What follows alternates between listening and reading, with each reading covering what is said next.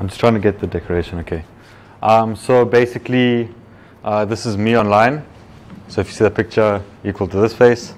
And my name online is Billy Bonks.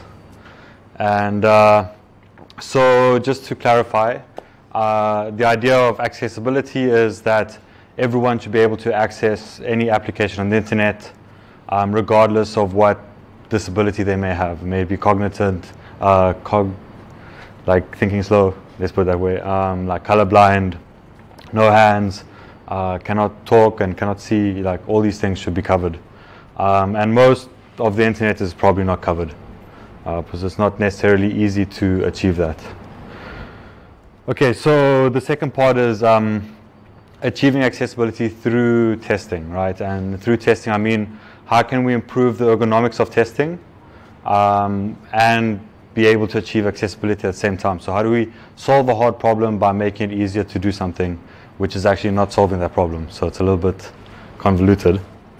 Okay, so what does it mean to do ergonomic end-to-end testing, or what is the requirements? Tests should be stable, so if you change the guts of your code and the output is the same, your test should not break.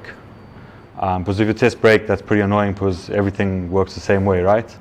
And for that to happen, it has to be decoupled from the implementation.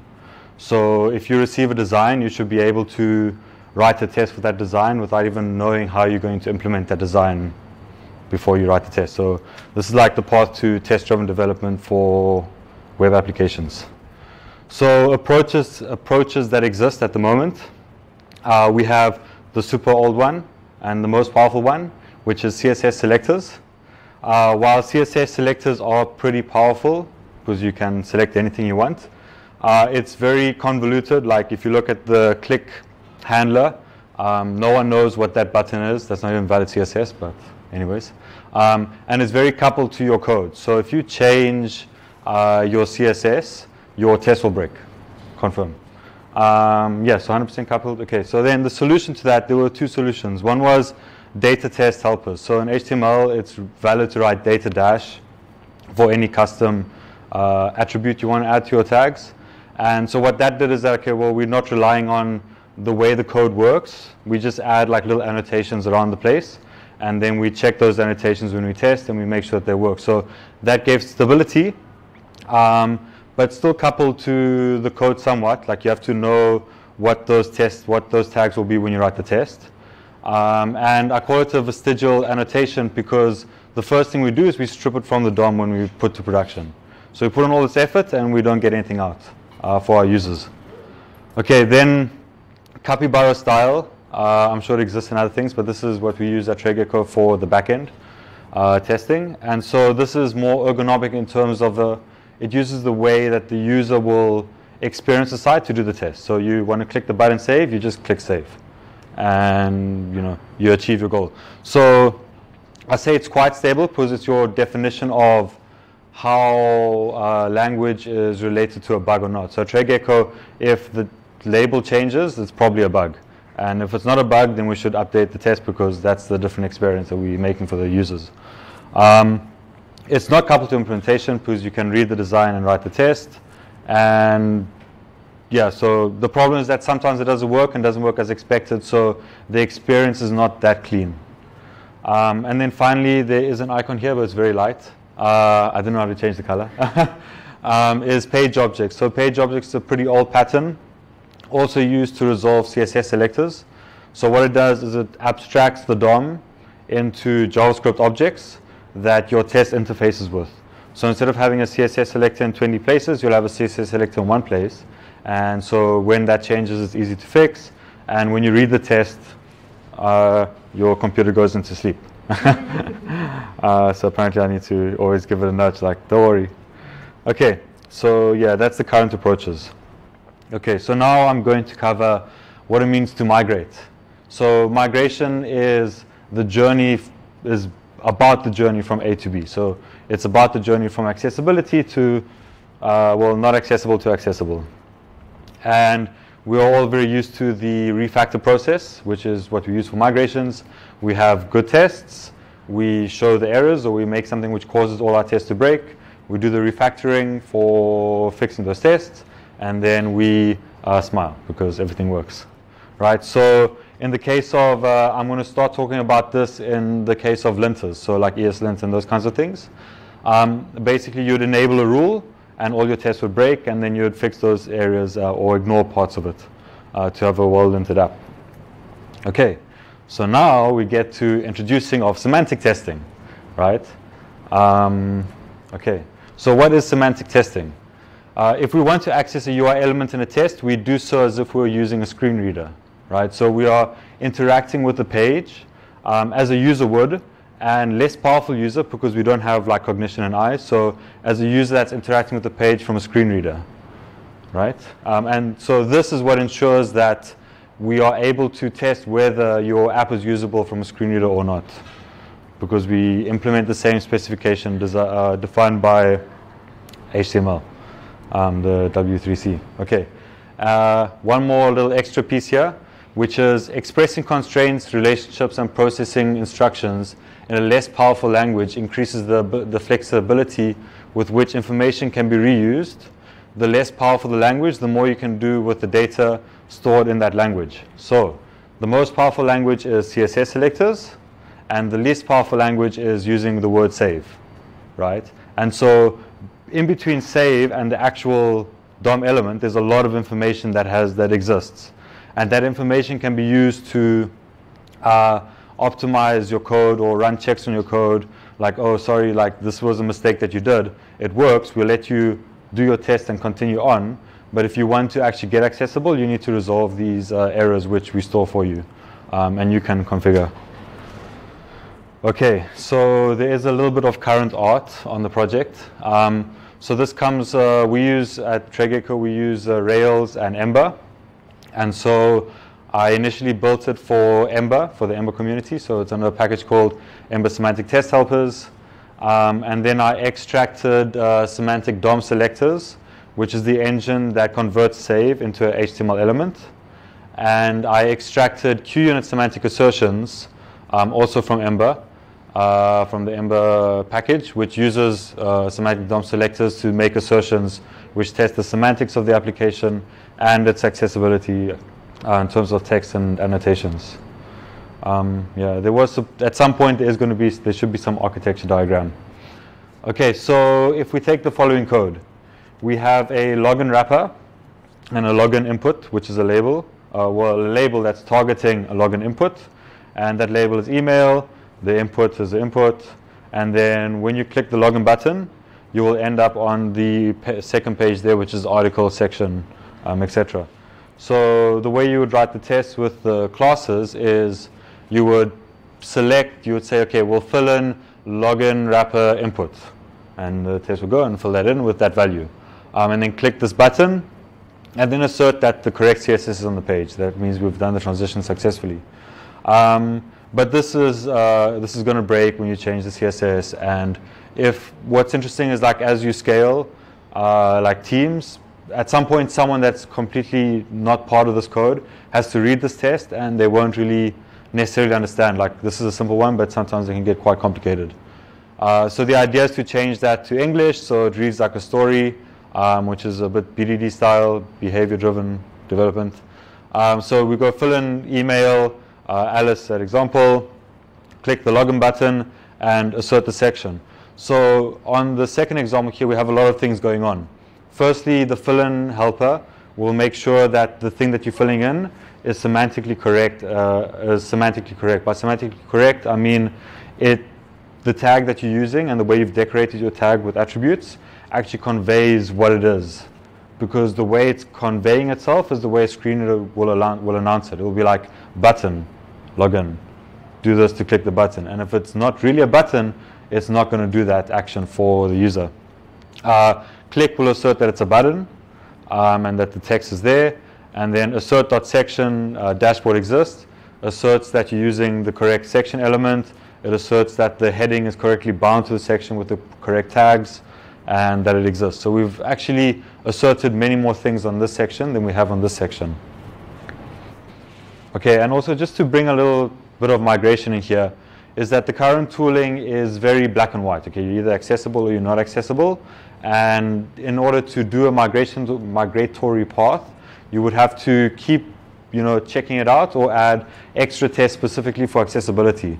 And since we want to improve ergonomics, we actually want to remove the concept of accessibility from engineers while they're writing features, and then be able to turn on those concepts from the background as needed. So that's why it's all hidden away under the covers. Okay, so this is the architecture diagram I was talking about. So we have some of the packages, the relations. So we have Ember semantic test helpers, which takes both semantic DOM selectors and QUnit semantic assertions, and it's got its own infrastructure to actually do the full flow from finding an element to acting on the element. And then we use QUnit DOM, which basically semantic assertions proxies the elements it found from the finding engine to a DOM assertion engine. And inside the Ember semantic test helper package, there's an engine which is about actors. So we have finders and we have actors. So the finders is the DOM selectors, which is the screen reader part.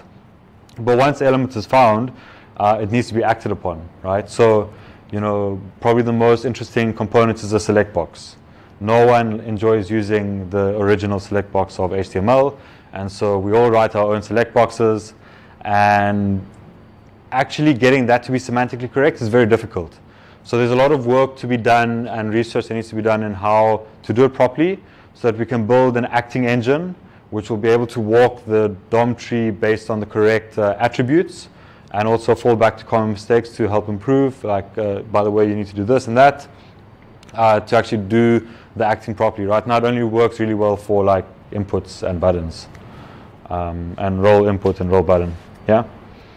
Okay, so this is sort of the back end of what the testing API is. So it's a configuration, right? And the configuration is inspired from linters, where you can say, okay, I want like this preset, which is more Babel, if anything, or you inherit from this rule selection.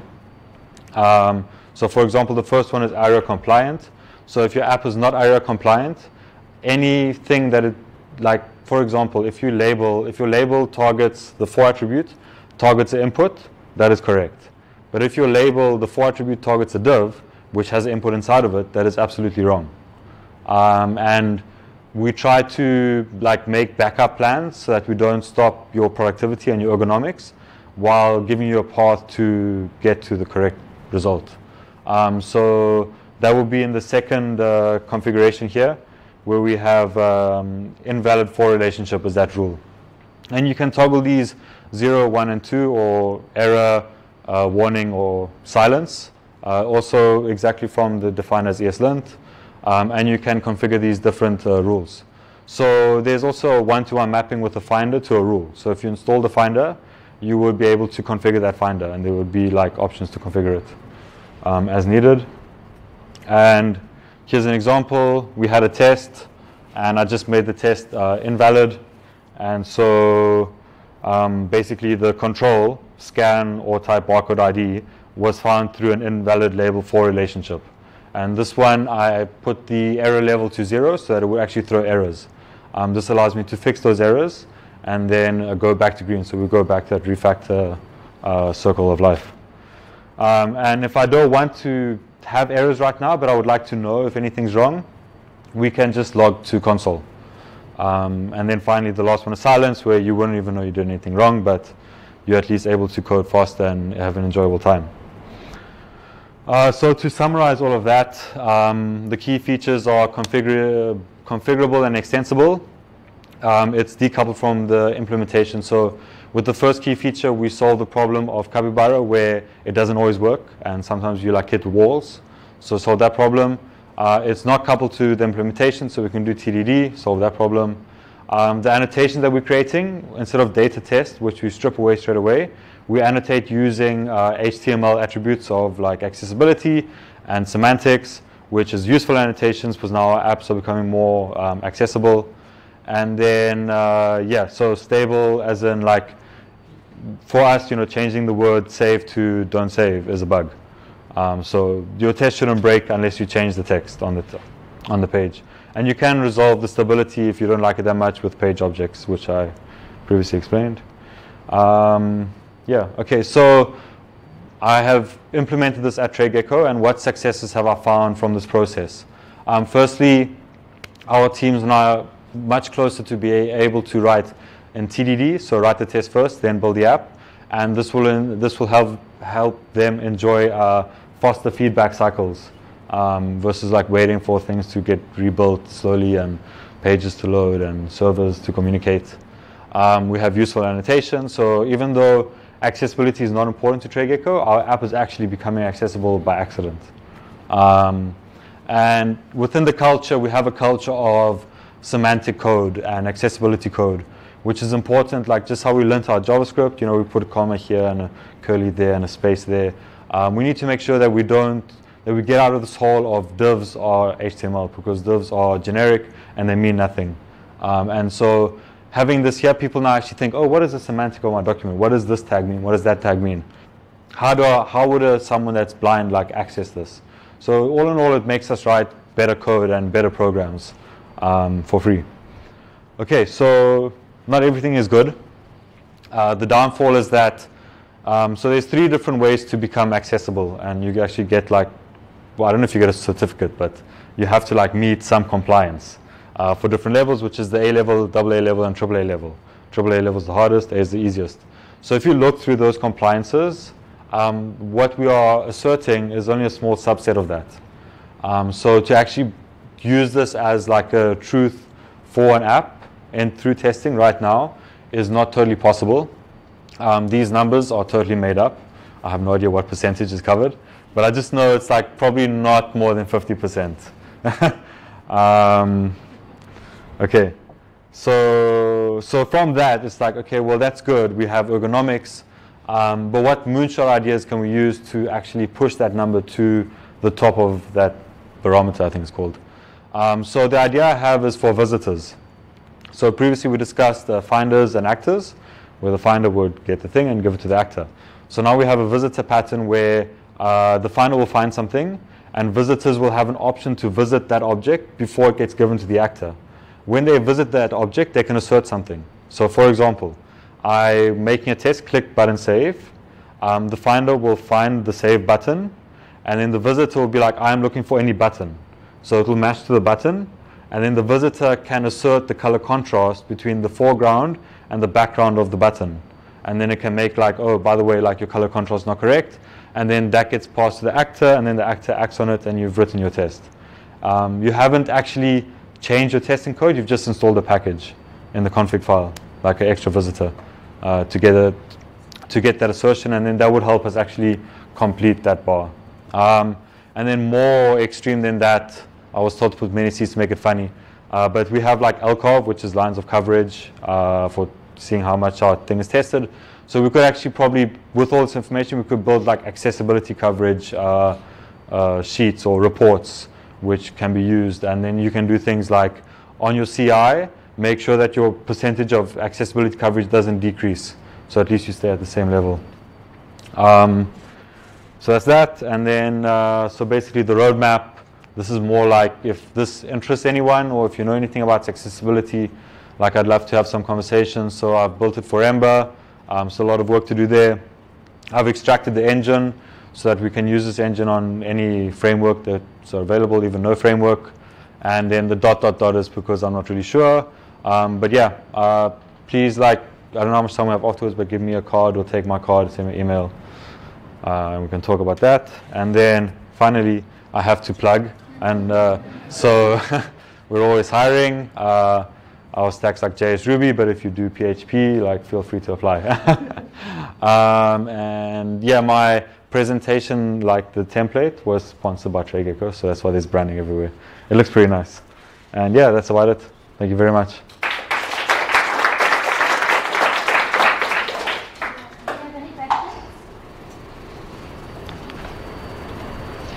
Any questions? No questions. I have one. Okay, yeah. I don't know if it's just me, but I couldn't bridge the gap between like writing semantic code and as a byproduct making your coders make things a bit more accessible. Mm-hmm. What happens in between? Okay, so in between from the user side or from the developer side? From the developer side.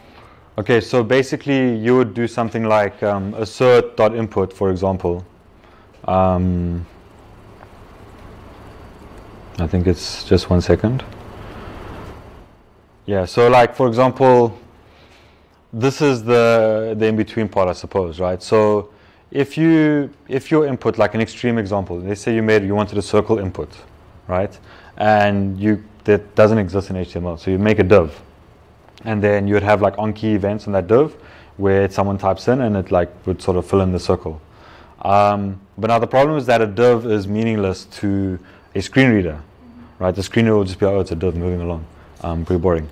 But if you put like, for example, like role text area, that converts the div into a text area from a semantic point of view. So the semantic is what that object is on the DOM and how a robot or screen reader would interpret that item. Another example for like, let's say SEO, right?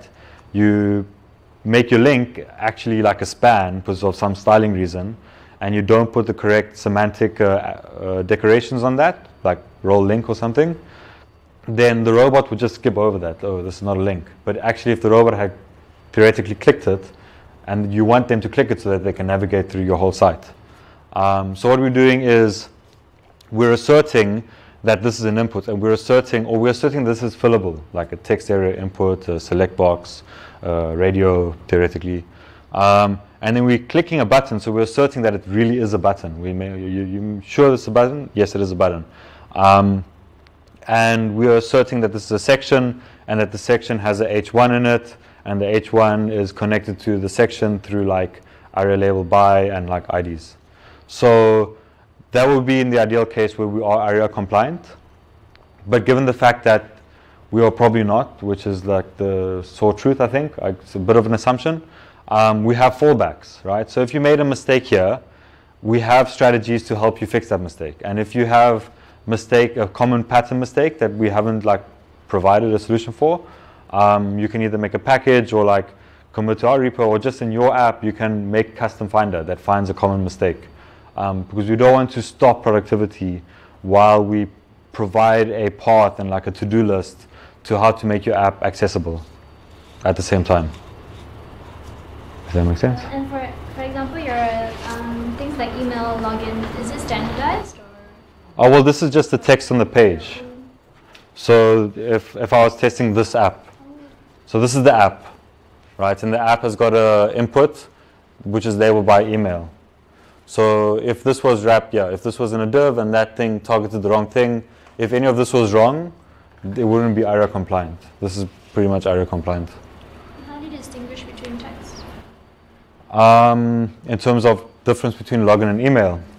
I mean, if there's like login and login and login.